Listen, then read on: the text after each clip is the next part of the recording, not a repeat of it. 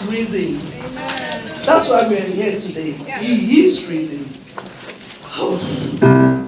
Hallelujah. Amen. Thank God he's alive. Christianity would have been in vain if not for his resurrection. So we bless God. Hallelujah. The theme of the conference has been Jesus Christ, the glorious King. Hallelujah. Hallelujah. And we've been talking about his resurrection, his death, his burial, and all that. But today, we know he's alive, isn't it? Yes. I just want to quickly share about this topic that's been, that's been in my heart. Say, let the King of Glory come in. We've been reading from Psalm 24, from verses 7 to 9. Pastor read it, I think, 2 days ago. Psalm 24, from verses 7 to 9. So I titled this, Let the King of Glory come in. Yes. Let the King of Glory come in. Psalm 24, from verses 7 to 9. He said, open up ancient gates. Open up ancient doors. And let the King of Glory enter. Who is the King of Glory? The Lord, strong and mighty. The Lord, invisible in battle. Open up ancient gates. Open up ancient doors. And let the King of Glory enter. So who is this King of Glory? When you read this, most of us, we think it's just about giving your life to the Lord Jesus Christ. Well, I think it's more than that. By the grace of God, I think most of us are born-again Christians here. But after you give your life to the Lord Jesus Christ, what then? Why are you opening up? Where is he coming into? He's already in your life. So open up to what? So that's what I want to discuss with us this morning briefly. How do we open up to him? When you say open up to him, oh, okay, you're a Christian, good for you. I'm a Christian, good for me. But most of us, there's still some areas of our life that we keep from him, isn't it? Oh God, oh, you can have my service. Oh yeah, I'm a choir, I'm an usher, that's good. But my finances, no, you can't touch my money. But that's not what, you're supposed to do as a Christian. You are supposed to allow him, thank you. You are supposed to allow him, to come into every area of your life. Your body, your heart. You're good at the dark side. We all, well, if you say you don't have a dark side, you are deceiving yourself. We all have dark side. But it's not to judge you. Let him into the good part as well as the dark side, so that he can shine light on the dark side. That's why you have to open everything unto him. Open up your body unto him. 1 Corinthians 6 from verses 9 to 20. 1 Corinthians 6 from verses 9 to 20. I don't like KJV. My husband is a KJV person. He's a Bible scholar. So I'm going to read this from the Amplified Version. I love the Amplified Version of this particular verse. 1 Corinthians 6 from verses 9 to 20. It said, do you not know that your body is a temple of the Holy Spirit, who is within you, whom you have received as a gift? That's the Holy Spirit. Thank God we talked about the Holy Spirit this morning. It's a gift from God. And that you are not your own property. So you can't say, oh yeah, I own my body. No, your body is the Lord's. And that's why you have to give him everything. You were bought with a price. It died on the cross, isn't it? For you and I. And you were actually purchased with the precious blood of Jesus and made his own. Made you his own. So you are his. If you're a child of God, if you're a born-again child of God, you are God's. You cannot dictate what to do to your body. Your body is the Lord's. So, because you were bought, you were purchased by the precious blood of the Lord Jesus. He said, then, honor and glorify God with your body. With your body. Honor and glorify God with your body. I love that song that says, Lord, I give you my heart. I give you my soul. Hallelujah. I live for you alone. Every breath that I take, every moment I'm awake. Lord, have your way in me.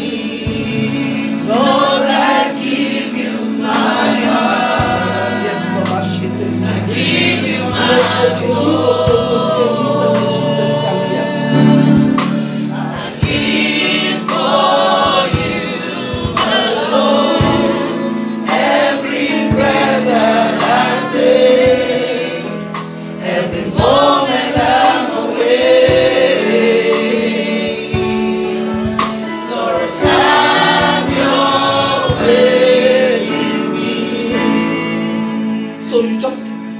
He owns your body. You have to give it to him. You give him everything. Not just, your service, good your service. Everything. Open up everything unto him. Hallelujah. And I said, you give him your heart. That is very, very important. If you are here this morning and you are here to give your life to the Lord Jesus Christ, today is the day. You have to. We are celebrating his resurrection. That is what our Christianity is all about, isn't it? Yeah. Well, no one has died and come back to life. He is the only. That is why Christianity is different from every other religion. Let them compare it to, let them say it's the same. It's not the same. Yeah. Because Jesus Christ is the only one that died and resurrected. Hallelujah. And he's sitting on the right hand side of the Father, making intercession for you and I. That's why Christianity is different. So don't let them deceive you or confuse you that all religions are the same. They're not. So you give him your body. You need to open up your heart. You can, it was said, I think someone said that the door of your heart can only be opened from inside, not from outside. That means you are the only one that can actually open it. If you're not opening it, God will not force you to. Will not force himself on you. You have to open the door of your heart. You have to do it from inside. You know how you just open your door, to someone, to a visitor from inside your house, for the person to come in. That's just the way it is. So you need to open your heart unto him. Hallelujah. Amen. And then he will receive you. He will not cast you away. That is the thing with our Father. Hallelujah. Amen. I read this quickly. I read Galatians 5 from verses 19 to 21 from the CEB version, Common English Bible version. So when you open up your heart to him, he will shine light on all those things that are hidden there. Not to judge you, not to condemn you, but to make you really his own. So these are the things that, might be in our lives that the Lord wants to shine light on. Galatians 5 from verses 19 to 21. Say the actions that are produced by selfish motives are obvious. Oh, well, since they include sexual immorality, moral corruption, doing whatever feels good, you won't know that is bad, isn't it? Just like, well, I feel it's good, but it's wrong. You see, doing whatever feels good, idolatry, drug use, you won't even know that drug use is in the Bible. And casting spells, hate, fighting, obsession, unnecessary obsession about stuff, about things. You are obsessed with that particular, brand or particular person. Obsession, unnecessary obsession. Losing your temper. Competitive opposition. Conflict. Selfishness. Group rivalry. Jealousy. Drunkenness. Partying. And all other things like that. I warn you, as I've already warned you before, that those are these things. Those who do these things won't inherit the kingdom of God. Hallelujah. Amen. So you have to get rid of all those filthy hearts. You have to actually get rid of all those filthy hearts so that the King of glory will come into your heart. We shine light on those things. I'm not saying all these things are not there to condemn you, like I said. They're there to actually let you know that the King of glory that has resurrected is there to shine light on all those things. Hallelujah. And one other thing that I want to quickly talk about is if you want the King of glory to come into your life, you have to get rid of unforgiveness. Unforgiveness. You know, I wasn't gonna talk about this. This wasn't one of the points I was gonna talk about today. But the Holy Spirit kept putting it in my heart. Unforgiveness. Because He said to me that He wants to deliver some people of unforgiveness and bitterness this morning. You need to let go. You need to let go. I know there are at least 2 people here this morning that are, that have all that, have that unforgiving heart, that have bitterness in their heart. You were wronged, right? It's true that you were wronged, but Jesus Christ, what did you? I can start quoting the loads and loads of verses in the Bible that talked about forgiveness. Jesus Christ, even when He was on the cross, what did He say? Forgive them, for they don't know what they are doing. Hallelujah. Thank God we have Bible scholars here, Bible students. And what did He tell His disciples when He said, Father, Jesus, how many times do we forgive our whatever, anyone that wronged us? What did He say? 7 times. So do you want to start counting? 70 times 7. 70 times 7 is what? So you want to be counting, hey, Sister Bonita, you offended me. 1, I write it down. Until it's 490 times. Is that what Jesus Christ is saying? So what's He saying? He's saying, just let go. Just forgive. Basically, forgive. Because it's for your own good, to be honest. If you don't forgive, you are destroying your own soul. Hallelujah. Just two points about unforgiveness here. He said, the negative effect of unforgiveness. Unforgiveness creates an emotional storm of distress in which you're feeling like stressed up, you're feeling depressed, you're feeling insecure. For what? For what you can just say, I forgive you. Now you bring the problem upon yourself. You are stressed out. You are anxious because someone did something wrong and you cannot just let go. I beg, just let go. Forgive. For your own good, just forgive. It also creates a hardened heart. You feel so hungry all the time. You are resentful. You'll be bitter. And you will hate that person. Hallelujah. I'm talking from experience. I'm going to give you an example soon. A personal experience. Ephesians 4 from verses 31 to 32. I'm reading from the Amplified Version as it was. It said, let all bitterness and wrath and anger and clamor, that is perpetual animosity. Animosity means hatred, yeah?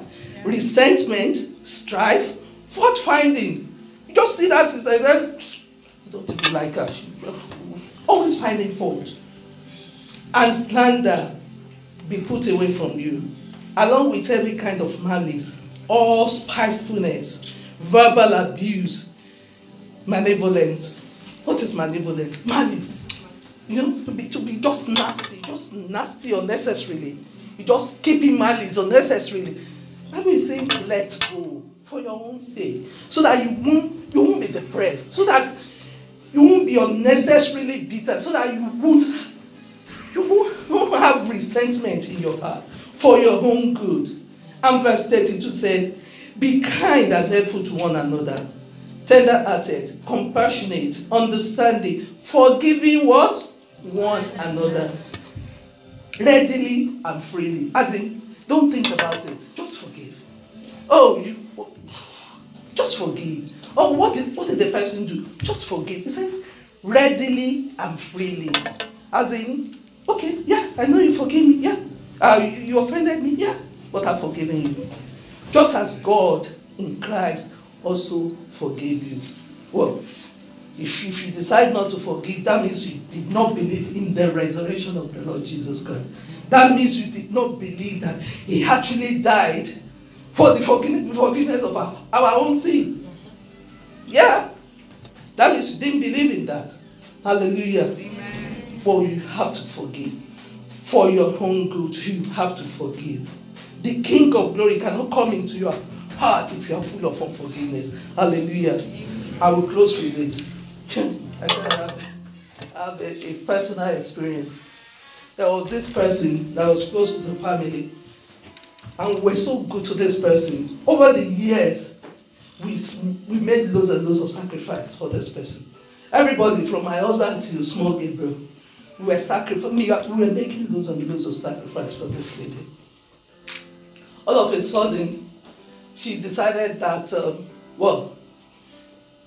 we did something, we didn't even know what we did. The person couldn't even tell people exactly what we did. And it started spreading malicious rumors about us. I was really, really hurt because we tried for this person. I didn't know what to do. I wake up in the middle of the night, I'll be crying. My husband was like, you know what? Now you sabi what is wrong with you. Just don't think about it. But I was always thinking about it because it really hurt me. It hurt me deeply.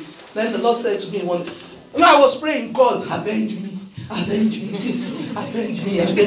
Let this girl just confess. Let her say the truth. What will it take you, Lord, to just, for this girl to just tell people that, correct that impression? God, that was my prayer. Then one day, I was so upset. And I said, God, why now? You are not answering my prayer. I said, avenge me. You are not avenging me now. Just do something. God said, I said, I'm praying now that you are avenging me. He said, you are not praying the right prayer. I said, how do I pray then? Why do I pray? He said, one, you have to forgive. I said, that one I've forgiven her. The Lord said, no, you've not forgiven her. I said, I have. But you are still hurting every time you think about it. You hurt. I said, yeah, it's normal. The Lord said, no. He said, when you know that you've forgiven her, it's when you think about it and you're not hurting. And you just say, bless you.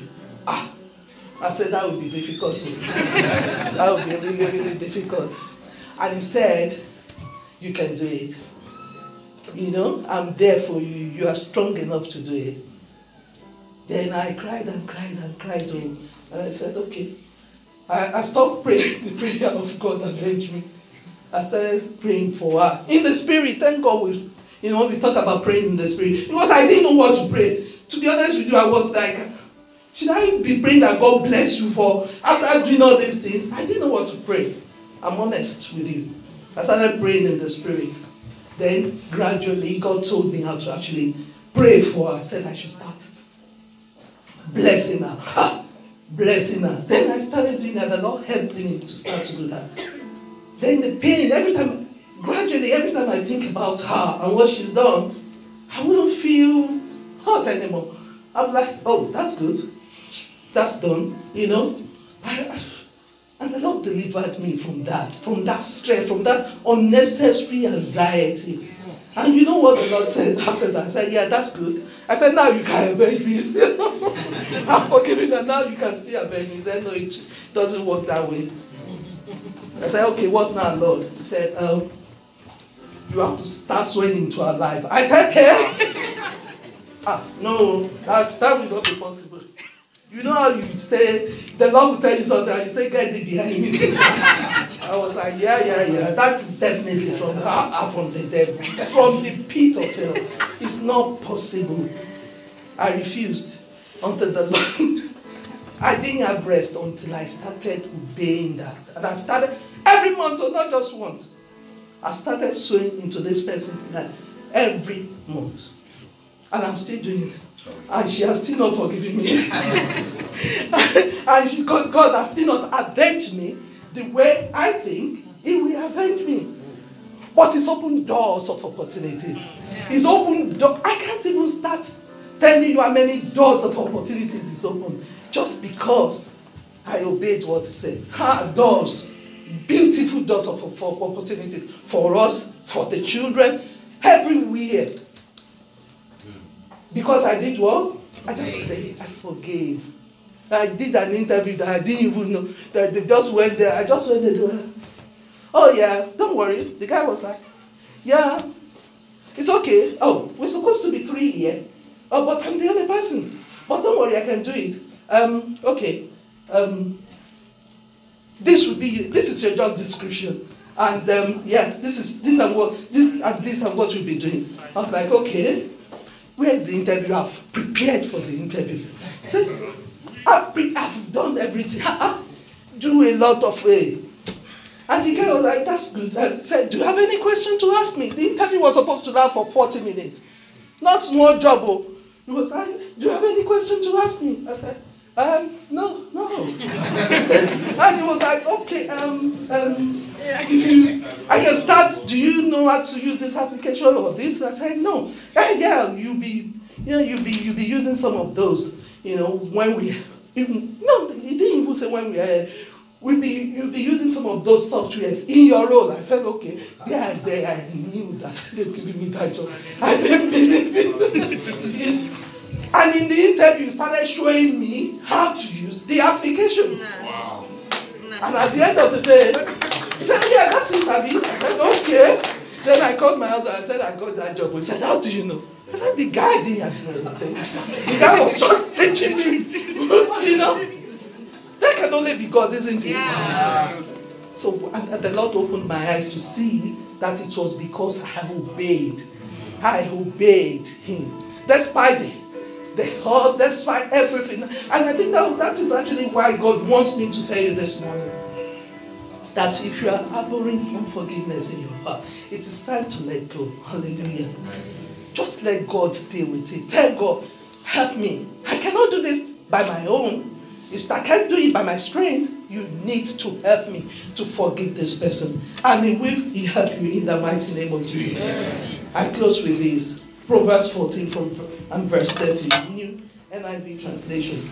A heart at peace gives life to the body, but envy rots the bone. Hallelujah.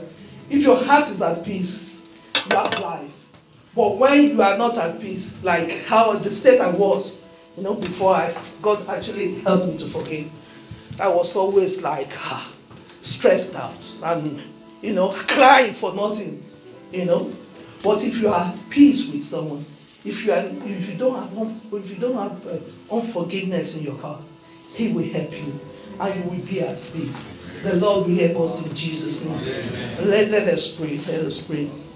Let us pray. Father, we thank you. Father, we worship you. We give you all the glory. Thank you, Father, Lord God, for your word that has come forth this morning. It's all about you, Jesus. It's all about our life. It's all about you. Everything that we have done, everything that we are doing, it's all about you. It's all about you. I like that song. It's all about you, Jesus. It's all about you, Lord. It's all about you.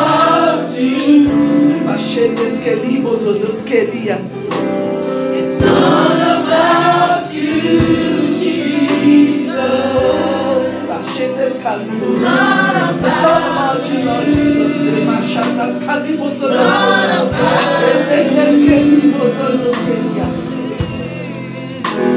It's all about you, Jesus. Hallelujah. It's all about you, Lord.